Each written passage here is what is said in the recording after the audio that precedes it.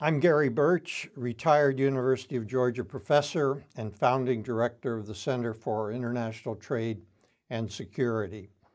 I'm here today, November 19, 2018, with Dr. Igor Khripunov, recently retired from the University of Georgia and the Center for International Trade and Security. We sometimes say CITS for the center, CITS standing for the Center for International Trade and Security. Igor and I will be talking today about his life and work, starting in Russia, coming to the United Nations and Washington, D.C., to Athens, Georgia, and around the world. Good morning, Igor. I'd like to begin by asking you to tell us something about your childhood growing up in Russia. Thank you, Gary, for inviting me for this interview. I think I should start with my early years. When was my first introduction to the international affairs, policies, and so on, because my father was head of the Soviet diplomatic mission in South Africa, and I was a member of the family staying with my mother and father until the age of 7. Just a brief mention of a very interesting episode that happened at that time.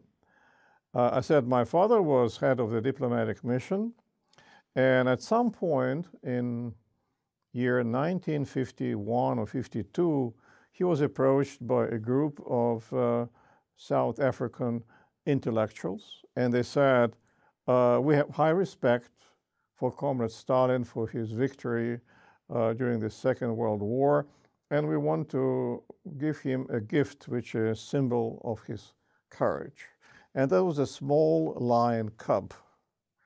This was quite an embarrassment to the whole personnel, of the diplomatic mission, because they never had any instructions, how to handle, lions. So being a professional diplomat, my father sent a cable, what I'm supposed to do, accept, reject, negotiate, and then, a response came directly from Kremlin. Stalin agreed to accept this gift. So half the personnel at the embassy, at the mission, were just trying to make travel arrangements for a 2-year-old cub, and for a month, the lion by the name Chaka lived in our house, and I was in charge of walking, that lion. When we returned later, 3 years later, we found the lion in the Moscow Zoo in a very lavishly decorated cage because, Stalin's reputation, as a former leader. That was after 1953 when Stalin died. But then came the 20th Congress under Khrushchev, the new Soviet leader, who criticized and exposed Stalin, for his atrocities during many years. So anything associated with Stalin was banished, removed, and poor lion was sent to Siberia. Mm-hmm. And my father told me that several months later, because people at a small zoo in Siberia never handled lions, the lion simply died. So it's a sad story. And I thought after retirement, I can really write a story telling that people and animals should not pay a high price for the mistakes of their leaders. But, maybe lack of talent, shortness of time, and other considerations still prevented me from fulfilling this agenda. Well, your education has been important to your agenda and your many contributions. Tell us a little bit about your education starting in Russia. I graduated from a regular high school, nothing special. I applied for linguistic university to become professional interpreter in English and French and study linguistics.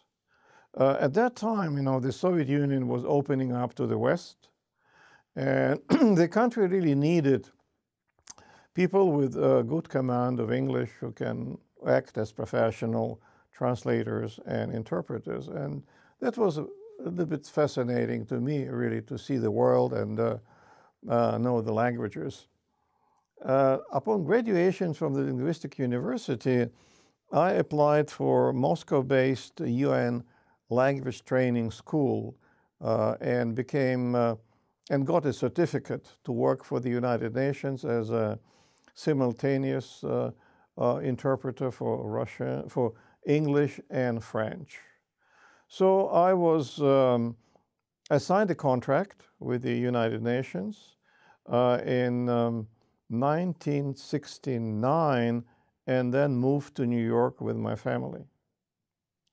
And for a young person, in '69, to live in an apartment in a building, with all the Americans and certainly mixing up with all these people was really fun.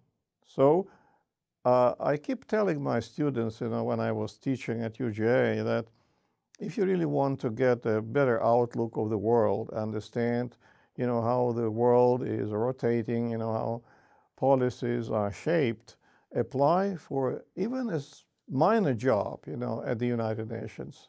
It will give you that perspective. Well, you've seen a lot. Tell us a little bit more about maybe your work at the United Nations and then certainly your professional work in the former Soviet Union. Well, interpretation is really hard work, to perform, and we work in different booths. Since my mother tongue is Russian, I was assigned to the Russian booth, and I translated, from English and French into Russian. But the team is usually selected in a way so that all interpreters can know all the official languages. Because if I don't know, for example, Spanish, I switch to the English booth, which translates from Spanish into English, and I can translate from English into Russian. And there were many, certainly, jokes that I can share about the experience of interpreters.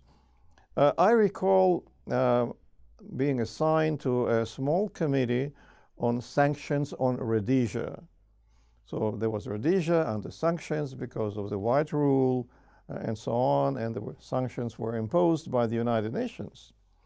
And this committee was considering, different requests from Rhodesia to waive sanctions regarding any particular transaction or deal. And the person from Rhodesia came as a speaker, and he requested a waiver for 50 toys. They were MiG fighters 16, old Soviet fighters. But I missed the word toy. And I saw the Soviet representative dropping a pencil, when he heard that the Society of Blind People, in Rhodesia is requesting a waiver to sell somewhere in the world 50 MiG-16s.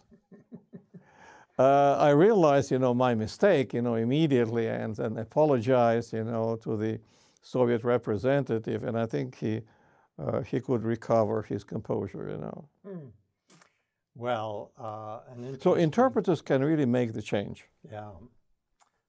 And I can imagine what pressurized environment that can sometimes be dealing at the highest levels. I know that you did some interpretation for Gorbachev and other Soviet leaders. Can you tell us about some of those experiences? I spent 5 years working for the United Nations, but when I moved back, to Moscow, I was invited to work for the Ministry of Foreign Affairs.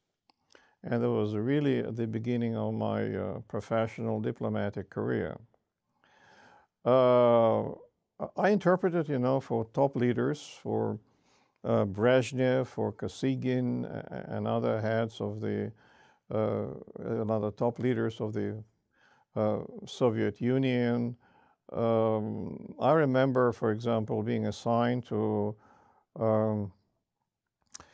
Indian Prime Minister Desai, who came to Moscow on an official visit, driving around Moscow and telling Mr. Prime Minister, would you like to go to the Borodino Museum, which really depicted the battle during the Napoleon War in Russia.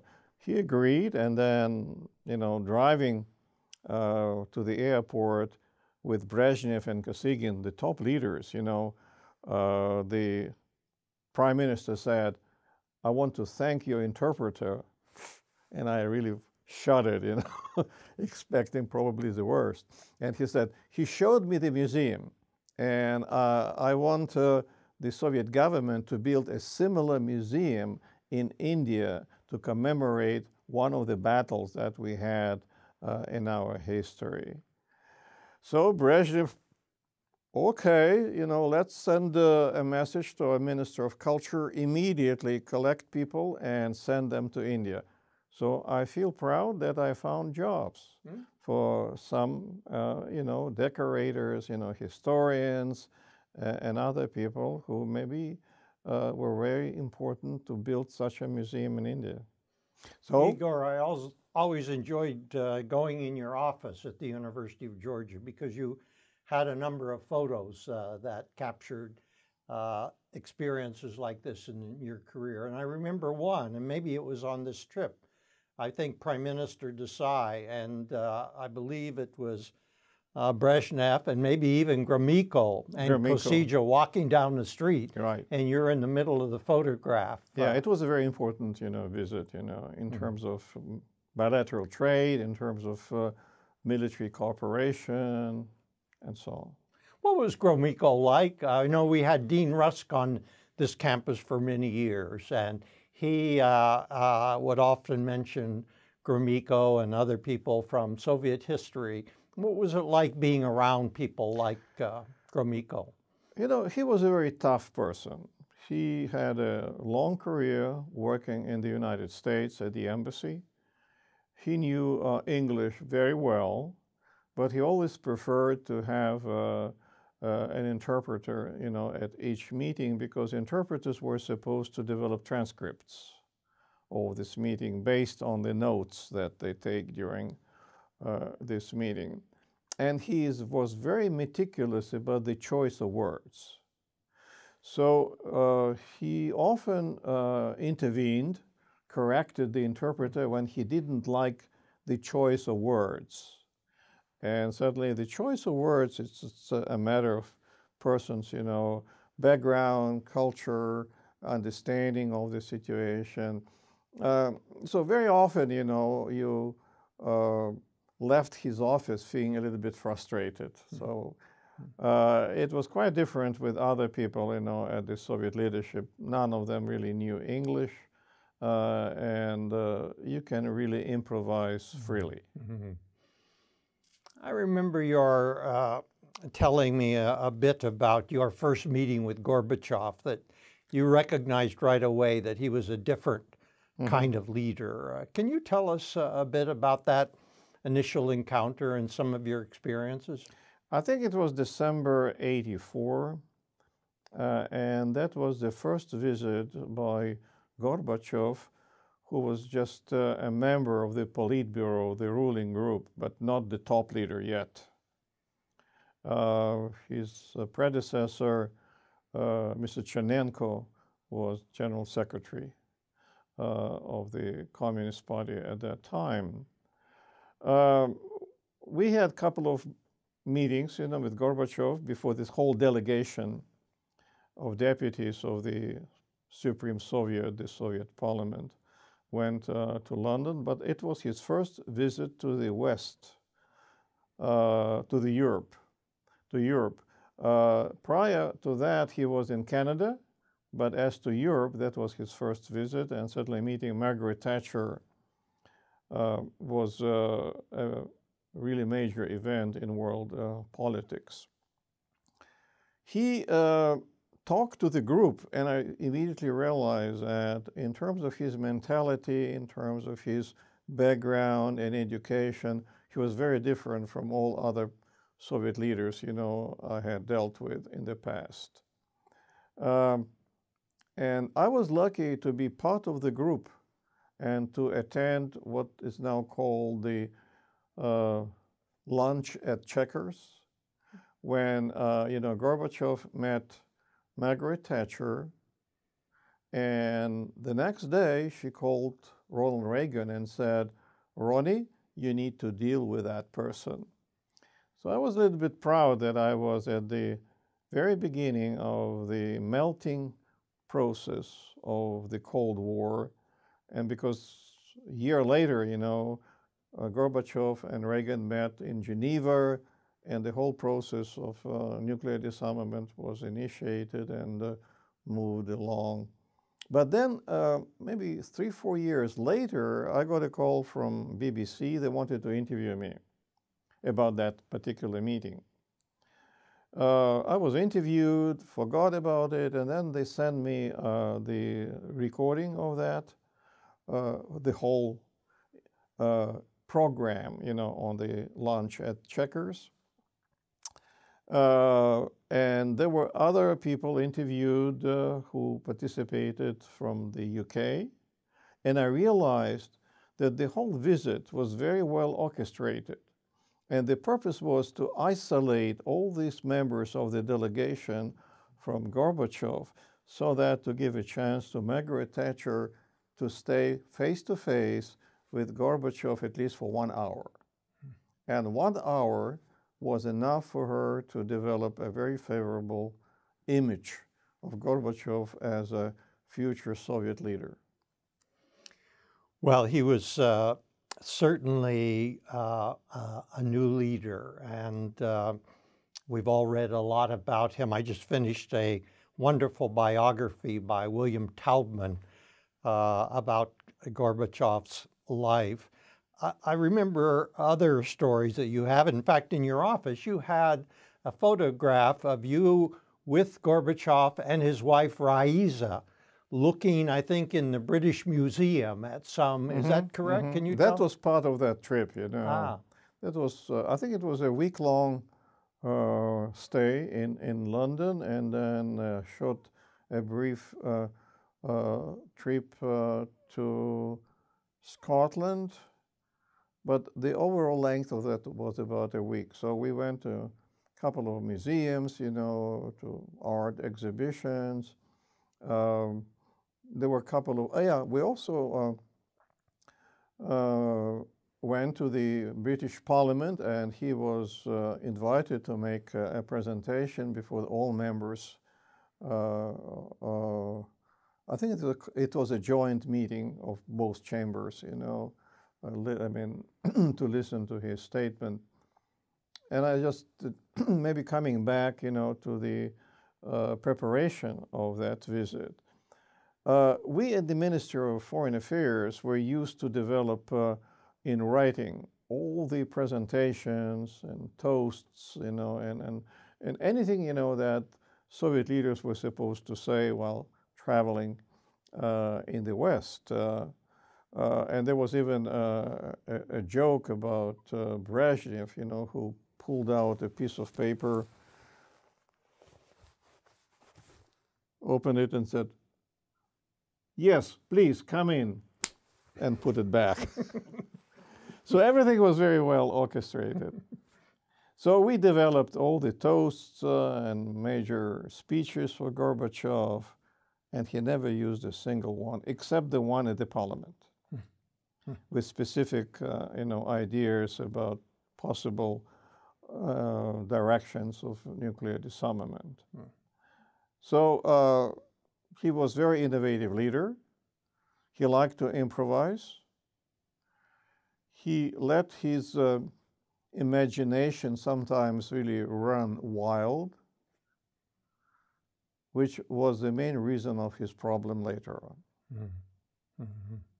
Because running such a complicated country, as the Soviet Union, you cannot improvise, you have to really be guided, by collective wisdom and very careful analysis and everything else. And, rushing from one option to another would be a disaster. Igor, I know you mentioned the issue of disarmament and nuclear affairs, have had a lot of experience that we're going to get into later. But when did you develop your interest and begin to develop your expertise in this area and your involvement in U.S., Soviet nuclear and other chemical weapons discussions? As I said, I was employed originally by the Minister of Foreign Affairs as an interpreter. And after this bilateral process of arms control started developing, certainly there were a series of meetings in Geneva and in Vienna between teams from the Soviet Union and the United States to negotiate possible deals and to determine the outline of possible agreements. So I was assigned to the negotiations to develop what is now called the INF agreement. So now, with ongoing rumors that the death of this treaty is almost assured, given disappointment with the performance by Russia, and also new technological breakthroughs which make this agreement a little bit obsolete. I feel a little bit upset because I was involved in these negotiations, in Geneva. And when I graduated from PhD school at the Diplomatic Academy and was assigned to the US desk, my main function was really to follow the progress of all these negotiations, being in Moscow, manning the store. Several years later, I got assignment to go to Washington, D.C. as first secretary of the political and military section of the embassy, also dealing with a wide range of disarmament issues, bilateral and multilateral issues. And that was the beginning of my transition, from being an interpreter to being a real diplomat with good experience in arms control. So when in 1987 the INF Treaty was signed in December 1987, the ambassador asked me to take care of this INF agreement on the Soviet side and be a contact person at the embassy with the Department of State and other U.S. agencies regarding the establishment of the inspection activity in the United States. So it was a almost full-time job because when the treaty came into force, teams of inspectors came from Moscow. Teams of inspectors, went to the Soviet Union, and I was really in charge of that. And certainly the first trip that we had in February 1988, the treaty was not yet ratified. So it was kind of informal trip by 3 persons, from the embassy, including myself, to Salt Lake City, the site where Pershing II missiles were manufactured. And we were supposed really to see from a distance the facility and understand, how we can really put together the inspection activity. It was a kind of revolutionary arms control agreement because inspectors were supposed to stay around the manufacturing facility 24 hours a day, and not let anything that would resemble stages of the missile, size of Pershing II or longer, get out of that facility. It was a very innovative, approach. Verification technologies were improved, and I was involved until my resignation from the embassy in '92 and moving to join UGA at the University of Georgia. Certainly there were some funny, events, involving my role in putting together all this inspection activity. We were to find a contractor who could bring poor inspectors walking around the perimeter 24 hours a day, food, meals, maybe find accommodation, for them. But it was done in a really spirit of goodwill. We had a lot of good cooperation from the Department of Defense, in particular General LaJoy, who was the head of the verification activity associated with most Soviet and American arms control agreements. I met them, after I resigned, after I moved to the University of Georgia. We were good friends, and I really appreciated, this kind of relationship with U.S. officials. Igor, you mentioned coming to Georgia. I might just say for the knowledge of our viewers that in 1987, here in Athens, we created a new center to look into these relations. We first called it the Center for East-West Trade Policy, and subsequent years it was renamed the Center for International Trade and Security. I remember it was probably 1988 or 89, I traveled over to Davidson College in North Carolina, where they were having a conference on Gorbachev's Soviet Union. And I was fascinated by a lecture, rather not a lecture, but a debate that was offered between you, a representative of the Soviet embassy, and the U.S. State Department. Do you recall that conference and our meeting there in Davidson, North Carolina? Yeah, I recall that conference, particularly there was a torrential rain, on that day. I got lost a couple of times before finding this big city of Athens, No, Davidson, North Carolina. Oh, yeah. I'm sorry. I'm a little bit confused. Yes, I remember that. And later, my daughter, got enrolled at Davidson College, and I think that was part of the perks of being involved, in that major conference. I remember the debate, and again, at the embassy, in addition to supervising arms control agreements, I was asked also to manage invitations from universities and other institutions throughout the United States for embassy personnel to go and participate in their events. So I traveled a lot. I participated in many major events, Texas A&M and maybe other universities as far as West Coast. And that really gave me a kind of, skill, to engage people, to talk, to discuss.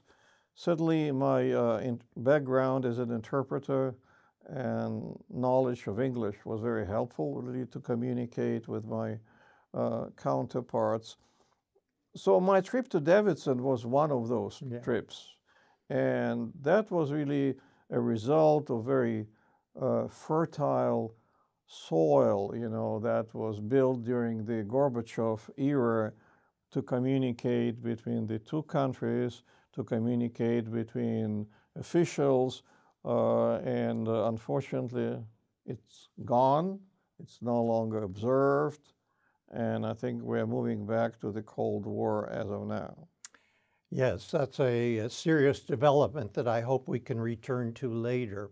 I too remember your debate, and so I went up afterwards and introduced myself, and we sat down and talked a little bit because we were developing programs at the university, the new center. Also, we had a long tradition at the University of Georgia called alumni centers that we had here on our campus at the Center for Continuing Education. And I was involved in planning the next one and decided to invite you to be one of the speakers at the next seminar. And as I recall, you and your daughter drove down to Athens and participated in this seminar. And again, we were impressed with the way you spoke, your experience, the way you conducted yourself. And we decided to make an offer for you to join us at the University of Georgia. That was at the time that the Soviet Union was unraveling. And I think at the end of your career in Washington, it changed from the Soviet embassy to the Russian embassy.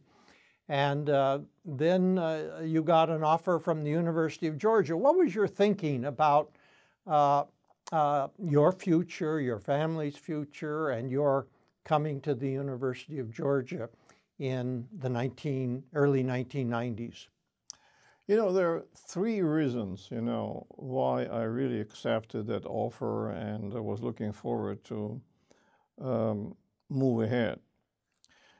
My principle is that any person should change his work environment at least once in 10, 12 years.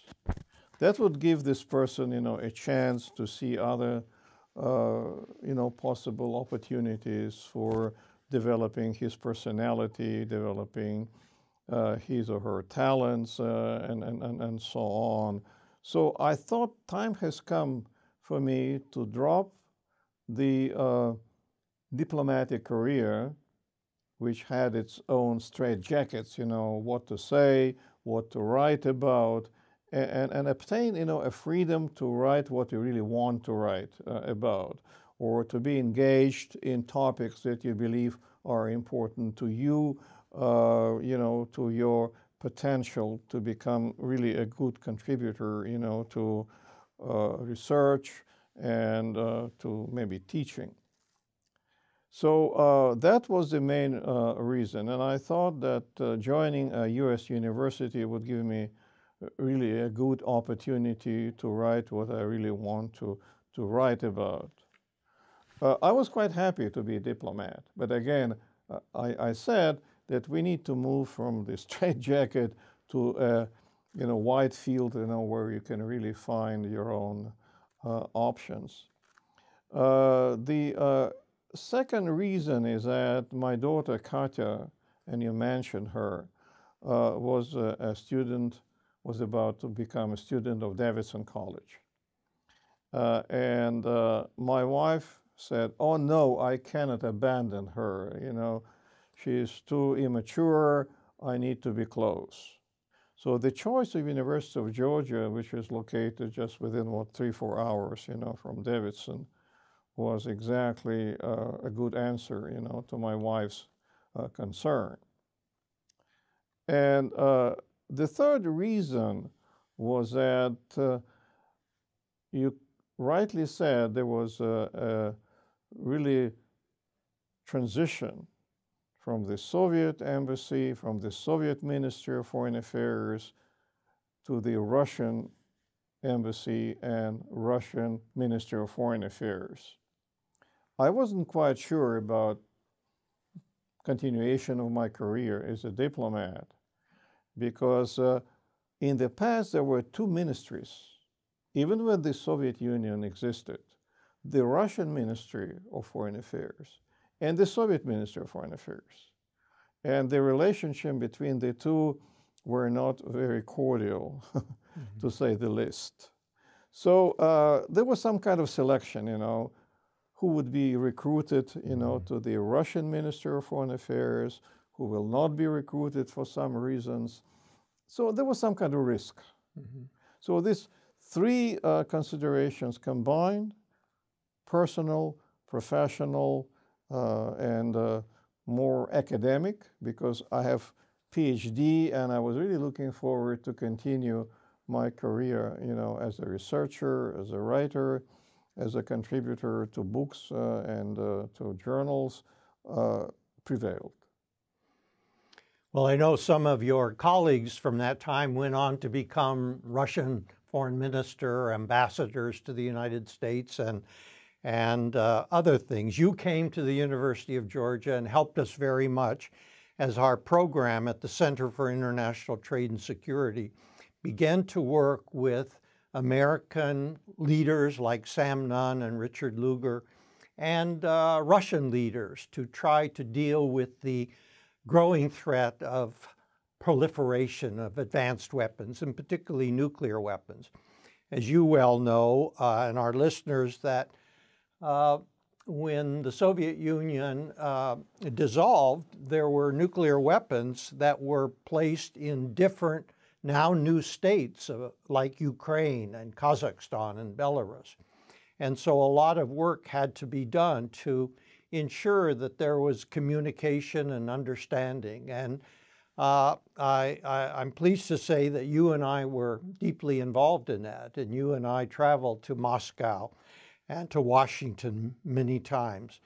I remember one meeting that, and I'd like your recollection of it to see if it corresponds with mine, but we got a call from Senator Sam Nunn, and he said, Richard Lugar, a Republican senator, and I are thinking about some new ways of working with Russia and other states to reduce the threat of nuclear proliferation.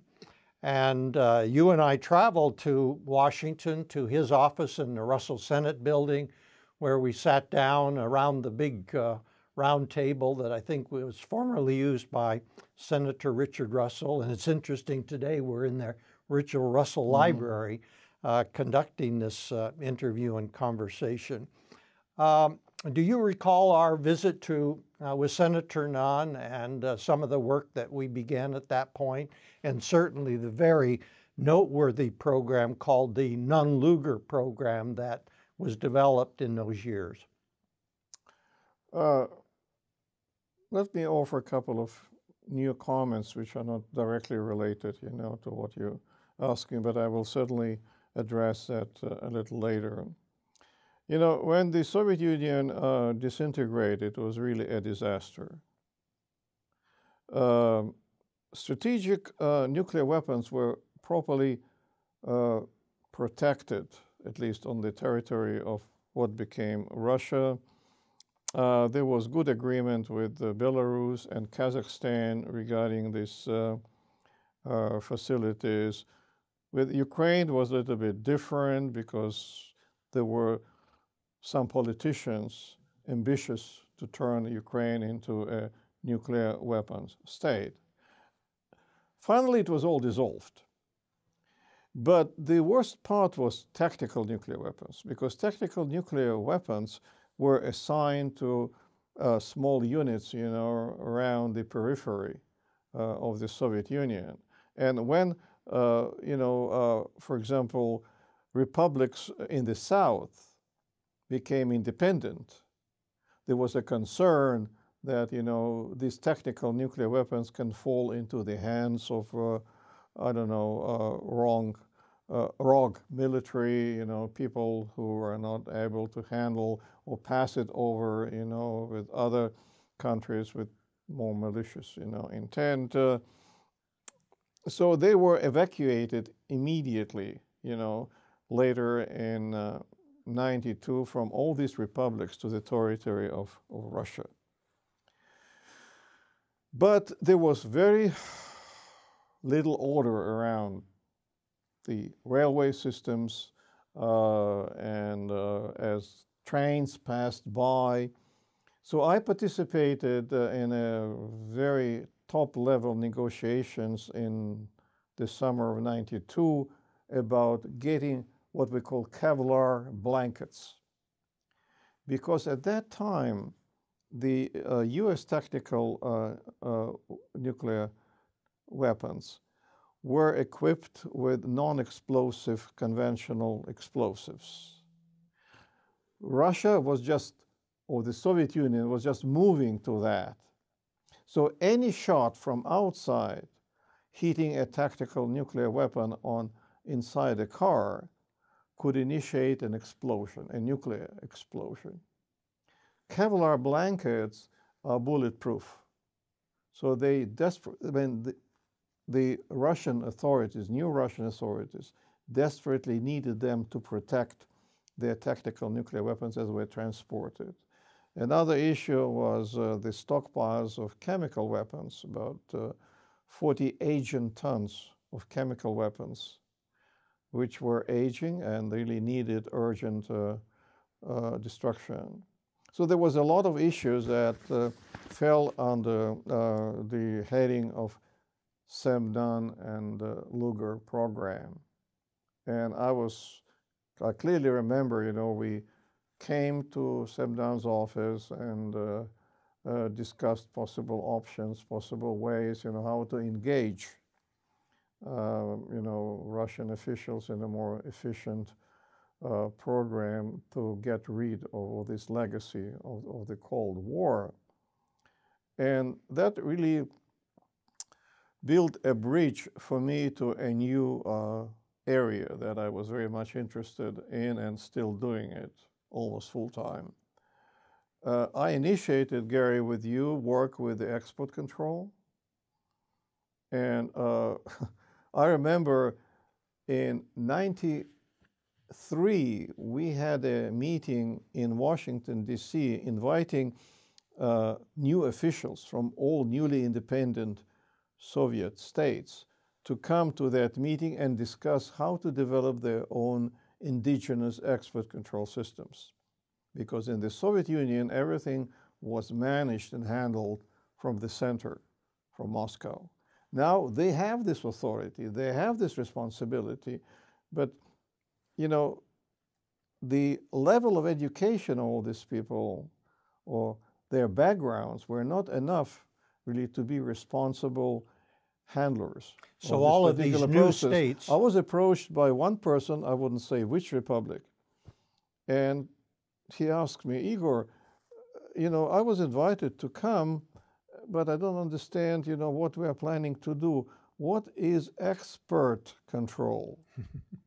They simply did not even understand, what export control and non-proliferation was. Yeah. So it took, Gary, you, our center, myself, several years really to promote better knowledge of export control, train people, invite them to come to Athens, stay with us a week, 2 weeks, and I work with them, develop joint projects, and so on. So it really lasted maybe until the end of the '90s. Right. And Russia was quite well equipped because they inherited much of the former bureaucracy and expertise and personnel to control their nuclear weapons. Yes. And exports of strategic materials, nuclear materials, and so forth. But the world was worried what might happen in other states, from Kazakhstan to Ukraine to Belarus, Turkmenistan, and all of the new so-called independent states of the Soviet Union, who lacked the personnel and the institutions and the experience of controlling these things. And this was a very challenging time for these countries as they tried to, and I too remember that conference that we had outside of Washington, where with the support of the US government and other foundations, we brought together all of the new personnel of these states.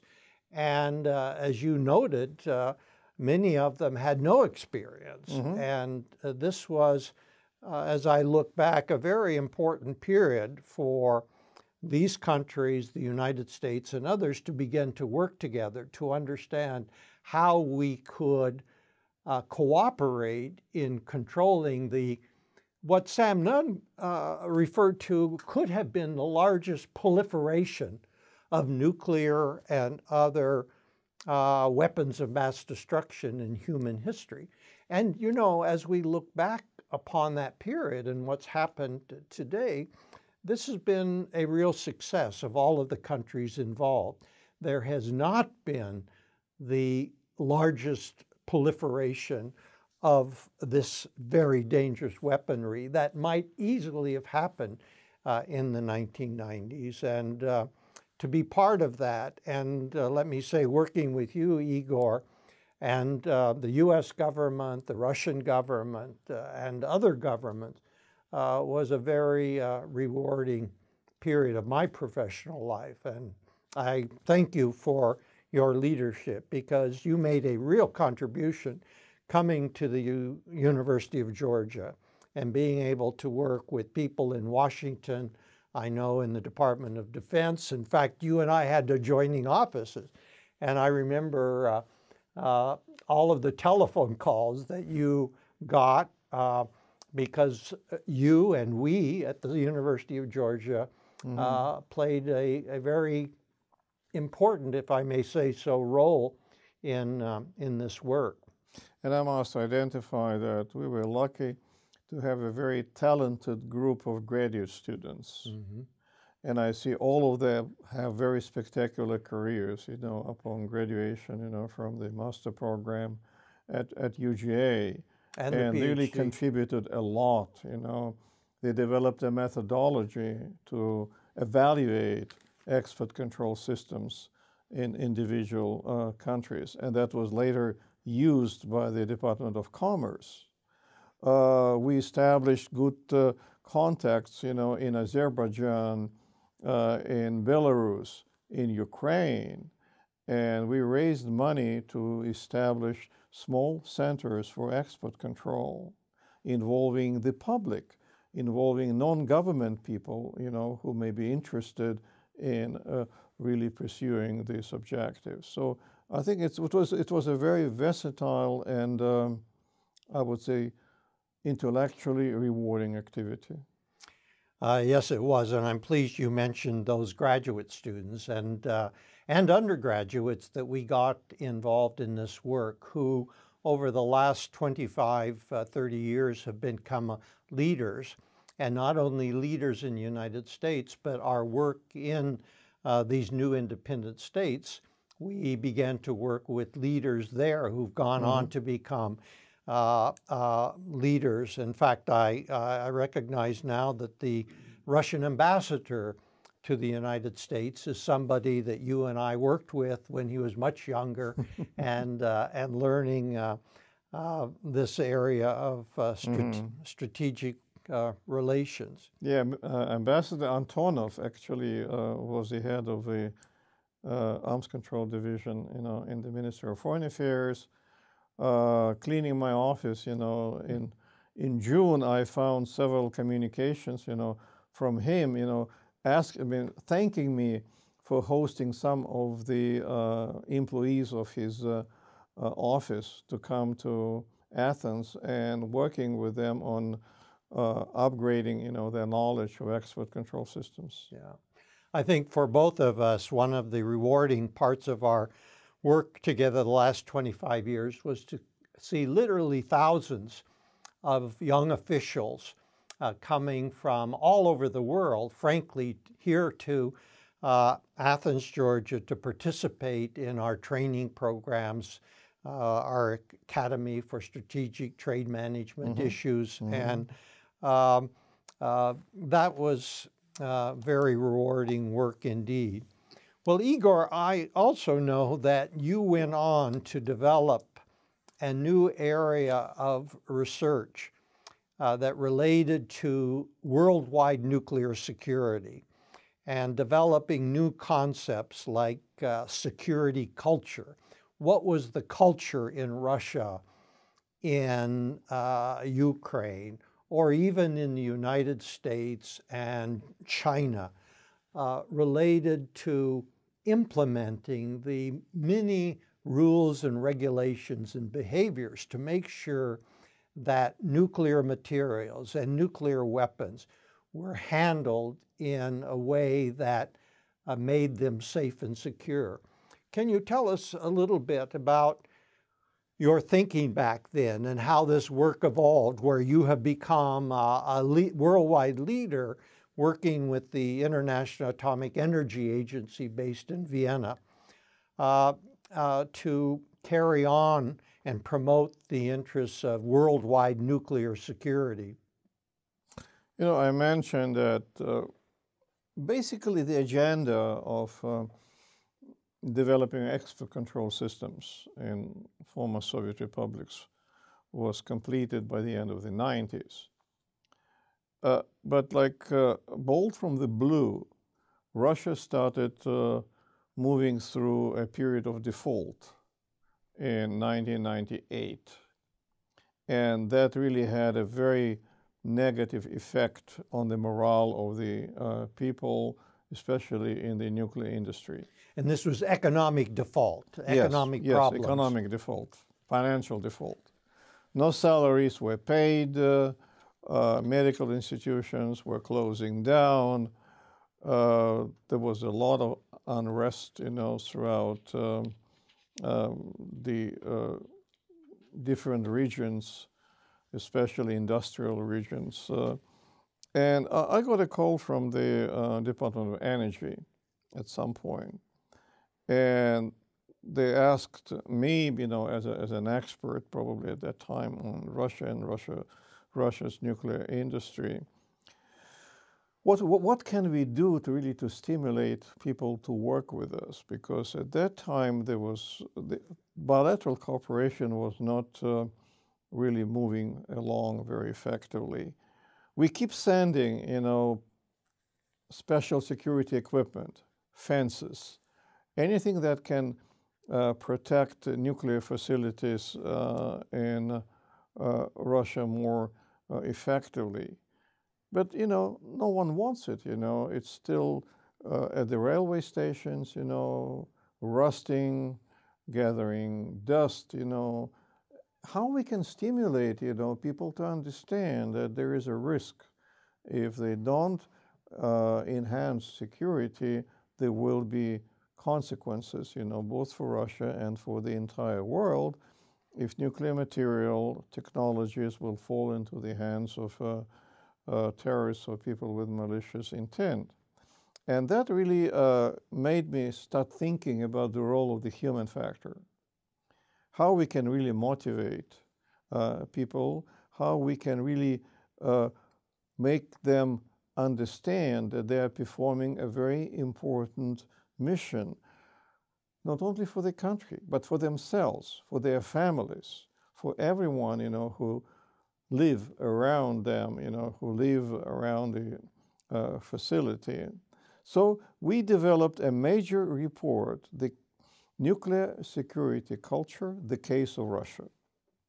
This is a report which is still available on the website of NTI.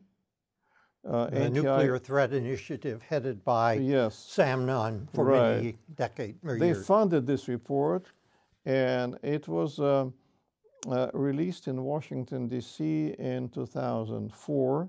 It took us several years, you know, to develop it. It's over 100 pages, where we really develop recommendations, you know, what needs to be done to stimulate, you know, Russia and the Russian workforce to understand their responsibilities and perform their roles as expected. It was a challenge, and the next year,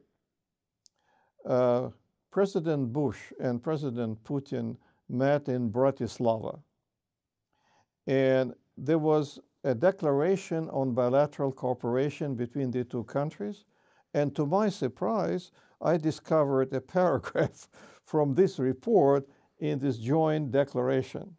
Wow, I said, a small non-governmental center can really influence, the thinking of the top leaders of the two great countries. So that was a big, win for us, with our concept of culture, with our concept, how we can stimulate people.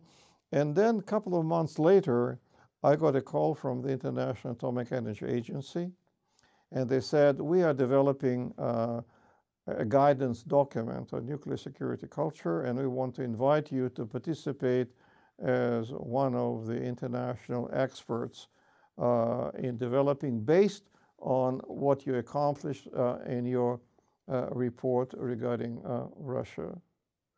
So that really changed my orientation as far as research and professional activity. The guidance document, the implementing guide, was completed and released in 2008. In 2008, about 4 years after the whole work started. And then I participated in numerous training sessions sponsored by the IEA, International Atomic Energy Agency, in many countries to promote this a methodology of nuclear security culture, its assessment and enhancement. And fortunately, I'm still regarded as one of the leading experts. Even after my retirement last July, the Department of State asked me to put together a similar workshop in Brazil, and we are now talking about other, workshops, around the world. So that nuclear security culture and different methodologies became really the main agenda, one of the main agendas, of the center. So as of now, as I understand, we have export control and non-proliferation and security culture as another option, for students to learn. And as I was teaching at the Master for International Programs, international policy, I think I paid much attention to the role of the human factor in security. It reminds me, Igor, what contribution universities and centers like the one that we were involved in can contribute to world affairs.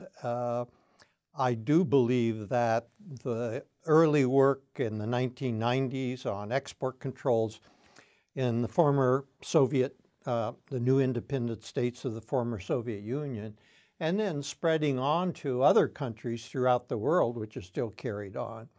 And then also the work in nuclear security culture. And as you mentioned, these require, in both fields, methodological developments and careful, rigorous study that often cannot be conducted in government or not conducted in private organizations. But universities have both the scholars, the training, the students who want to get involved in these programs and can translate this research into products and methods that can be used by the State Department, that can be used by the UN.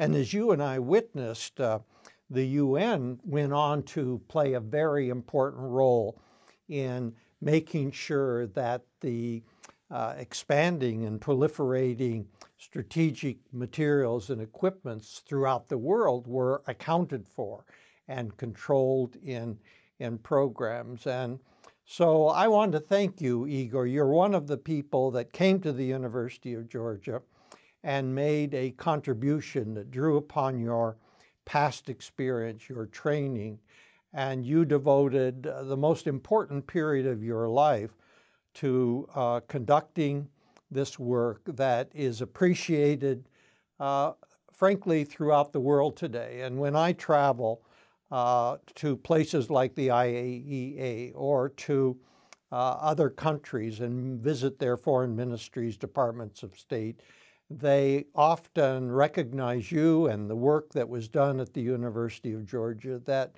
truly has made the world a safer place. We might move on, though, from our experiences and the post-Cold War period to the world that we find today. It continues to be a dangerous world, and in many respects, relations among the major powers has deteriorated. The cooperation that we saw and were able to participate in the 90s has sadly evaporated, and the state of cooperative, constructive international relations on weapons of mass destruction, dealing with weapons of mass destruction, on disarmament, has changed much. How do you view these recent developments and what needs to be done in the years ahead? I think we are transitioning to a quite new world with multiple power centers. And I think it's a painful process. It's a painful process. You know, the United States cannot maintain its regional dominance. It's not a one-polar world, you know. China, Russia is just regaining, you know, strength. There's a need really to find a methodology, ways to collaborate and cooperate between different power centers. It will last for many years because, you know, multi-center world will not materialize, you know, overnight. But in order to avoid conflicts and very unpleasant clashes of national interests, we need to understand where we are going. And picking up the, you know, your remark earlier today, I think the strength of the United States is very productive synergies between the academic world and the government. You know, the open channels, you know, through which academics lend themselves at important government positions, and then former government officials coming back to universities really strengthen, you know, our intellectual value. And that can really be a good key to finding a good way through the maze of what is going on, moving from one single polar world to the multiple, you know, world. So it's a challenge. I don't think anyone can have any specific recipes, but we need to be very, very careful and cautious between what we succeeded in avoiding in the past during the Cold War period will no longer work in our new world. Igor, I agree with you, and I also have to ask you, it's a reality that the United States and Russia remain the two nuclear superpowers in the world. They, during the Cold War, accumulated vast nuclear arsenals. They remain today. There have been some successful, meaningful, important efforts at arms control and arms reduction. But the state of U.S.-Russian relations today does not paint an optimistic picture about going forward. What comments would you make about the importance of the United States and Russia returning to the arms control table? Well, as of now, as of today, I'm rather skeptical that there will be any return to the what was established as a appropriate format of arms control negotiations and patents of agreements. You know, as a person in the past involved in negotiating the INF agreement and also contributing to its efficient implementation both in the Soviet Union and in the United States, I think it should be somehow preserved. You know, withdrawing from all these agreements and finding ourselves in a complete vacuum is not a solution.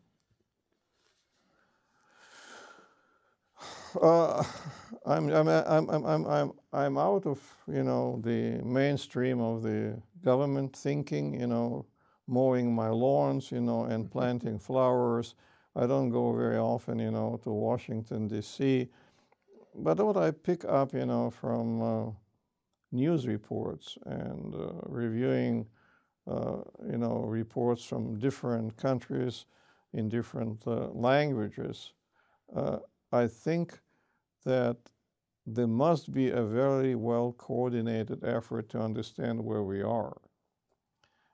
And I really appreciate the initiative of French President Macron, you know, in Paris on the sidelines of celebrating the 10th anniversary of the end of the First World War to bring together leaders and experts for the Peace Forum. I regret that President Trump didn't have time to at least stay one day and contribute to the proceedings of this forum. He's a key person. The United States is the most powerful nation. So I think setting an example, at least demonstrating an interest that we are conceptually trying to at least develop an outline of what must be most acceptable, you know, on our transition to the multipolar world would be a very important step forward. Well, Igor, let me thank you for talking with me today. Let me also thank you for your contributions. And let me conclude by asking if there's anything that you would like to add to our conversation today. Are there any points that I missed that you would like to bring to the attention of others? Looking back, Gary, I feel regret that the university did not fully appreciate the contribution of our center to preserving peace, to building up reliable pillars of stable relationship between countries. As I said, our strength is the synergies between academic world and the government. And I think what we did was very useful to show the flag of UGA around the world, because UGA became a buzzword. You know, for example, in my area of ongoing research on nuclear security culture, I represented the university, and I'm the leading author. I have dozens and dozens of articles and a couple of books on this particular, and they said UGA. So UGA is known around the world, you know, as a leader in a nuclear security culture. But, you know, at the universities there was very little interest in our research, and unfortunately some university leaders regarded that it is marginal to the main mission of training students in whatever disciplines they believe are important to them. Igor, thank you. Sorry for that little bit pessimistic, you know, remark, but I think there was a great potential had it been supported, had it been encouraged. we might have been a great, great world university. Thank you, Igor. It was a pleasure talking with you today. More importantly, it was a pleasure to work with you these many years. And we wish you the very best in your retirement. I hope that you and I can continue to talk about these things. And I hope that the University of Georgia recognizes in the long history of this growing and more distinguished university that there is an important role for people who apply the work that can be done in universities to create a safer and a better world. Thank you, Gary. I'm not giving up. In 2 weeks, I'm on my way to Vienna to make a presentation at a major international conference, and I'm planning to continue my research and training as an independent contractor. So I'm on the market. Good. Thank you, Igor. Thank you. And so am I, and this work will continue. Sure. Thank you.